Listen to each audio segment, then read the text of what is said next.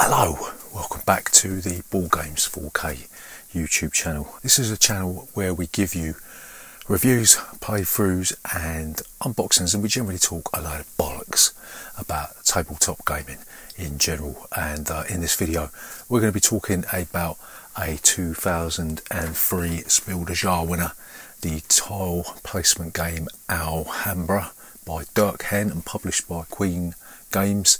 And in this game you'll be drawing currency from a display. You'll be purchasing tiles to lay out in front of you to build your Alhambra, and whoever's got the most victory points at the end of the game is the winner. So if you're new here, then please consider subscribing to this channel. Leave a comment in that section down below and we'll see you after this.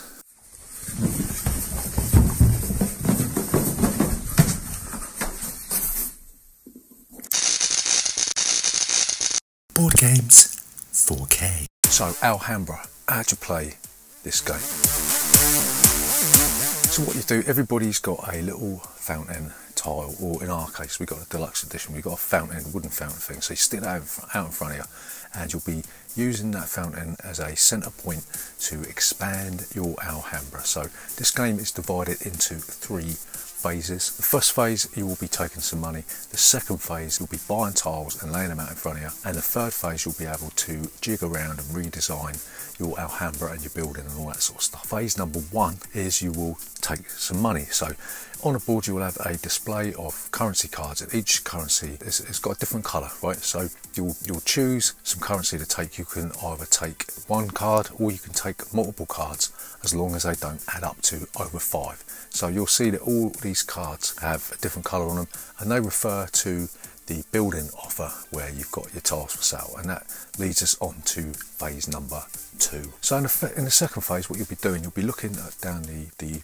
tile offer, and you'll be looking at the colour of the currency that you will have to use to buy the tile of your choice. And what you do, you'll choose your tile and you pay your money, but you don't get no change, right? So you'll see that each tile has got a different colour, and that refers to the scoring card that is nestled inside the currency deck. So when that's revealed, you will go into a scoring phase, right? But we'll talk about that in a bit. So you'll see that pink tiles are worth a lot more than blue tiles, and they're worth varying amounts. And you've also see you've got black walls that go around some of the tiles, and in the scoring phase you will be getting points for the longest uninterrupted wall that you can build. So you place a tile in front of you initially against one of the sides of your fountain, but you've got to remember that any subsequent tiles that you do place have to match like for like. So a wall must be placed against a wall, and an open side must be placed against an open side. And there's one more rule that you've got to remember, is that you've got to be able to walk from your fountain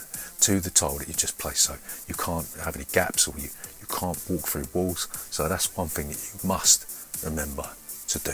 So the third phase in this game is you're going to be able to redesign your Alhambra, and everybody's got like a reserve space that they can place tiles that they don't want to use yet. So you can either take a tile from your reserve and place it into your Alhambra, you can take a tile off of your Alhambra and place it in your reserve, or you can do swapsies and you can take one off and put one on.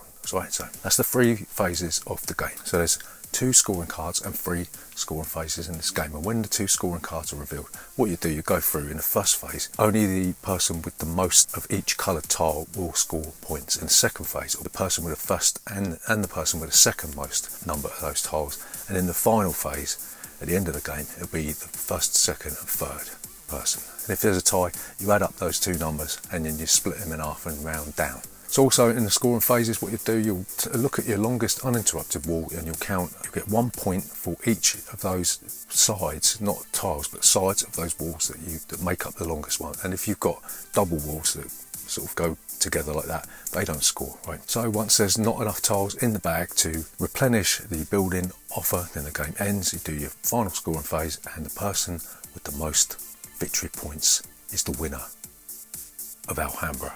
So what do we like about Alhambra?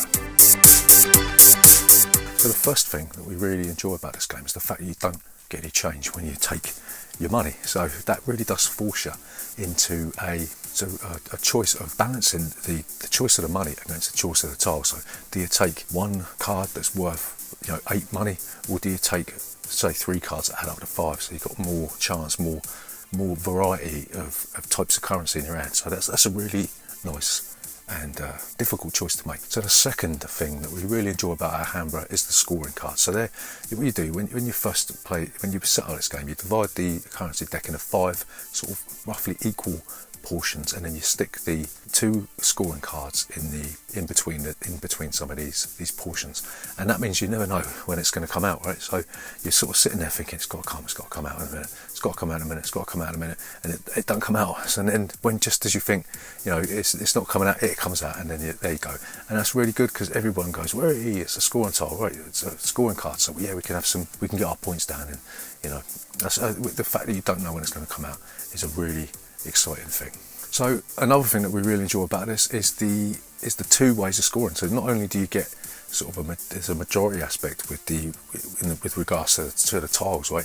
There's also that longest wall, and that can be really, really lucrative if you can get that down. If you can get your wall up together, and it's not about majority. It's not whoever's got the longest wall. Everybody gets the points. So you can really, really bump up your score in the scoring phases with the longest wall, and that really does make a big difference. So another thing, when I say so much to talk about, we really like this game, but another thing we really like is sort of like why we like Carcassonne is it's really fantastic to watch your Alhambra grow and evolve as time goes by, and the fact you can manipulate it, you can dump out the rubbish tiles you don't want, and you've got that reserve tile, so you can dump stuff out and mix stuff up and throw things in and out, and you know once you place a tile, it's not stuck there. So yeah, we really, really like the way that the Alhambra grows and evolves throughout the game. So what don't we like about Alhambra? So the first thing that we really find frustrating about Alhambra is the way that the currency doesn't come out in any sort of structured fashion, right? So you might have like all the blues come out at the beginning of the game, or you might have, say, a load of ones in the centre portion of the game. So you can't really, you know, just as you're really trying to develop a strategy for this game, you know that all the blues are gone, all the expensive brown cards are gone. So it's very, very difficult to formulate a strategy based on the really sort of pot-luck random nature of the currency draw.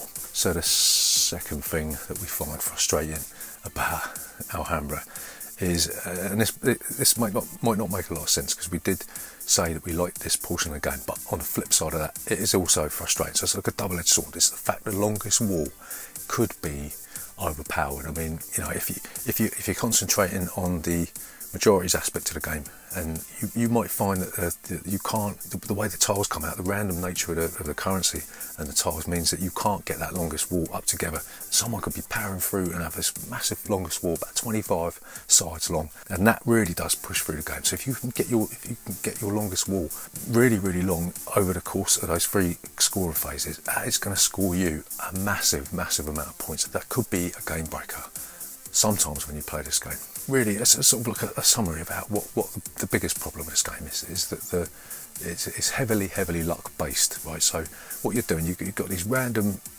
elements that are just thrown out on the board, and then it's up to you to sort of try and use the random nature of the game to your best advantage. And it seems to me that this game might be slightly too random on occasion. So you've got the random nature of the currency, you've got the random nature of the draw tiles, and when they come together in one, it's very, very difficult to sort of, it's almost like a case of you just sort of hoping that something's going to come out, and hoping that you're going to get the currency you want, you're hoping that you're going to get the tiles that you need, and there's a lot of groaning when you pull the tiles out, oh, it's not what I wanted, or somebody else takes the tile that you want. So it's all to do with the turn order as well. When your turn comes around, you might have missed out on the one that you really want through no fault of your own. So yeah, that's the main con about this game, is the overly random nature of this game. So to summarise, is Alhambra, the Spiel Des Jahares winner of 2003, still worth playing 16 years after it won that award? So we're going to say that this is an excellent tile placement game that still holds up today. So if this was released today, it would be a gateway game, right? Because it's very, very simple.